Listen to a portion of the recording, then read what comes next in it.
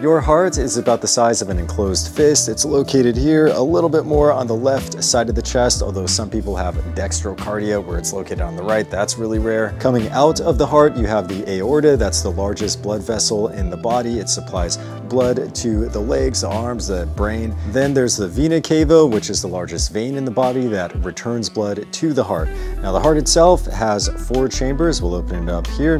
You have the 2 smaller chambers on the top. These are the atria, the right atrium, left atrium, and then you have the larger chambers, the ventricles, right ventricle and left ventricle on the bottom. The atria serve to load blood into the ventricles, which are the more muscular chambers, in particular the left ventricle, which contracts very forcefully to pump blood around the whole body. In order to keep blood moving forward through the heart, you have 4 valves: the tricuspid valve, pulmonic valve, mitral valve, and aortic valve. And finally, you have the coronary arteries. So the heart itself is responsible for pumping blood to all the tissues in the body, but the heart is made of muscle. It needs its own blood supply.